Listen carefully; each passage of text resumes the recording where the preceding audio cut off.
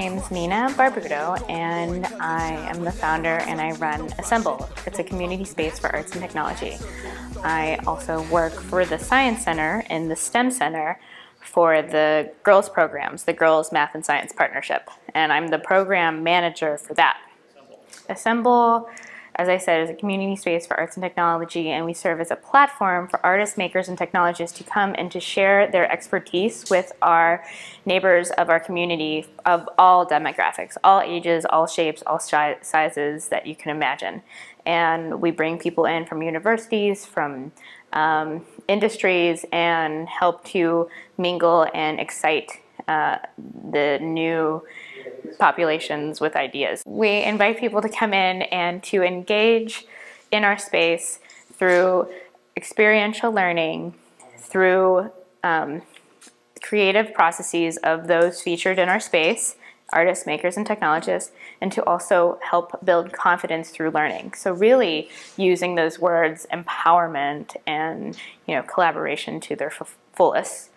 We do classes here, we do workshops, we have monthly shows, and we also go out and collaborate with other people like the Neighborhood Learning Alliance, as was coming from today. We go into different schools and to do STEM programs and STEAM. We do a lot of STEAM, where it's science, tech, engineering, art, and math.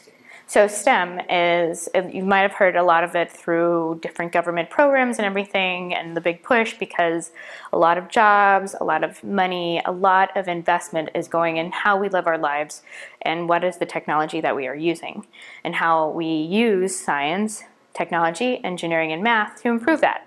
Science, this is, and the way that I like to explain STEM is that science is how we observe our world.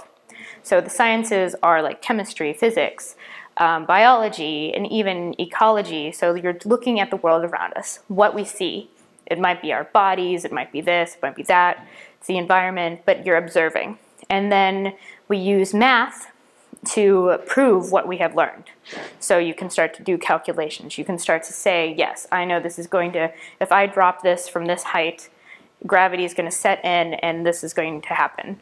So it's our truth is proven through math. So science, again, to go back to it, there's always a hypothesis. Oh, I think this could be happening. Let's try it out.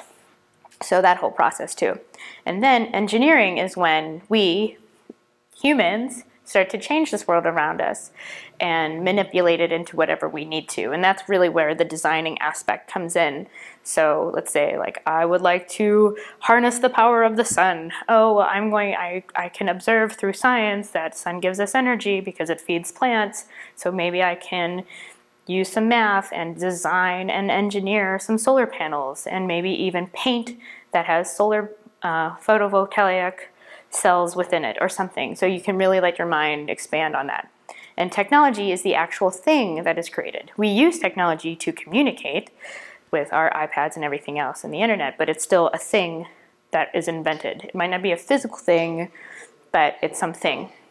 So forks and knives are pieces of technology, as well are pens and pencils. So if you think about how we evolved as humans, technology has always been at the forefront.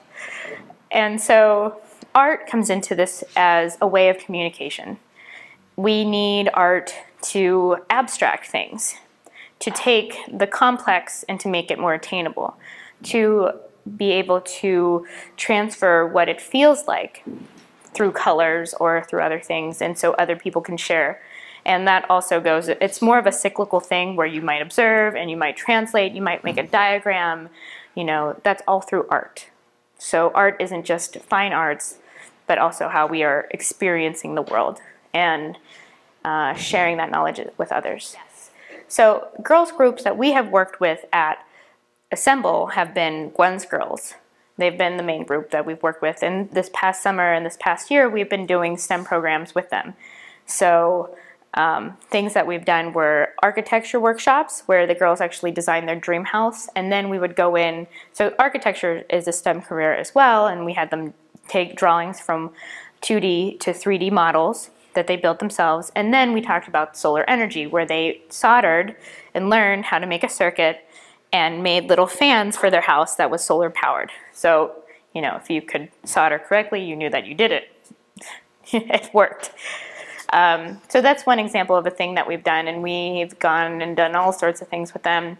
And talking about science and STEM topics where it's really attainable to them. So making ice cream, or making lip gloss or lip balm, and really making it fun and not, you think about a scientist in like a white lab coat, but something that's fun and hip because science is in every part of our lives every day.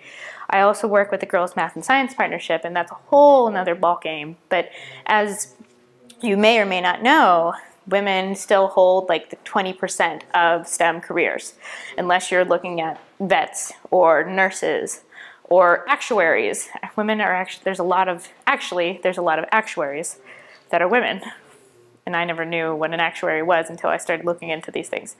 But in the workplace, we're still a minority. And at the same time, getting these girls who are, let's say, age 8 to 16 to not forget their love and wonder of the world around them, and to see how they can manipulate it and not feel either embarrassed or ashamed to be smart or weird, and it's okay, and to see how it's still relevant into their lives. I also, through the Girls Math and Science Partnership at the Science Center, I run a program called Tour Your Future, and it's really awesome because on the weekends and the days that the kids don't have school, we go into different offices and labs and tour around for 2 hours and meet these wonderful women who serve as mentors. And they explain how they got to be this person in this STEM career, if they like to travel, if they do all these other things. And it's a really great experience for all girls. And right now it's still free. It's a free thing that you can sign up for from whatever school district you go to. If you're homeschooled, if you go to a city school, if you go to a private school, and then you get to meet all these other girls that might be interested on these different topics. No pressure. You just get to see these cool places where people work, do some hands-on activities, maybe graft some skin cells, and, continue on your life and hopefully share that knowledge in your schools and with your friends. So Garfield is a very magical place. Other than physically being a south-facing slope, so we get a lot of sunshine, it's quite a community. And I moved back to Pittsburgh in 2010 from Los Angeles, and I had this idea for Assemble, and one thing led to another, and a friend bought this building, and then Assemble ended up here. And we are very fortunate and lucky to be here. Things are popping up here and there, all up and down the street. There was, for the past 10 years, people have been starting galleries like Modern Formations and the Garfield artworks and other things have been here. And people like Jason Sowers and Sheila Ali, he has Most Wanted, and she has the Irma Freeman Gallery. People are really trying to engage the community through having these art openings and doing things with Unblurred, which is the monthly art walk on the first Fridays. So something is always happening every first Friday. And we are continuously trying to engage and have something open. Just having something open on different days throughout the week is something really exciting. There's also the Sassafras School. They decided to move down the street, and that's a school that it's like a college education that you can get for $5,000, and it's more community-based. So you can learn about how to fix your house, but then you might actually do it. So it's a lot of hands-on and like application of learned skills. There's also different little antique shops that have been popping up, and they're either people who are artists or carpenters or people who have other things in mind with their lives, but they have obsessions with antiques and need to clean their house. So I guess, they're opening up what they've found and sharing it with other people. I mean, SPACs is an awesome thing to have, and Awesome Books, obviously awesome. And they have a connection to downtown now. There's also Catapult, where it's pretty much a great place for a startup, where instead of just being someone who's doing websites and being a graphic designer and sitting in your bedroom and like eating and watching TV and, like doing everything at once in that one small space, you can come here and have an office space and have shared things as well. So Robato's across the street, which is really great, and things, who knows? There's no dictated thing or concept to this neighborhood, which is really inviting, I think. Let the people say what they want. and help to encourage them to build the neighborhood that they want to be a part of. There's a new shop down the street that's called That's Smart, That's Sharp, and it's really awesome, and it's these three sisters, and they live in the neighborhood, and you know, it's your neighborhood if you take part in it.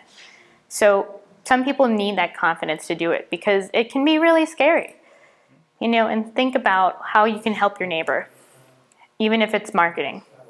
You can find more information about Assemble at assemblepgh.org. You can also go to our Facebook page, which is Facebook //AssemblePGH, or follow us on Twitter, AssemblePGH, assemble.com. Obviously, it was taken. You can also find more information about the girls programs through the Science Center, and you can just go to their website or braincake.org.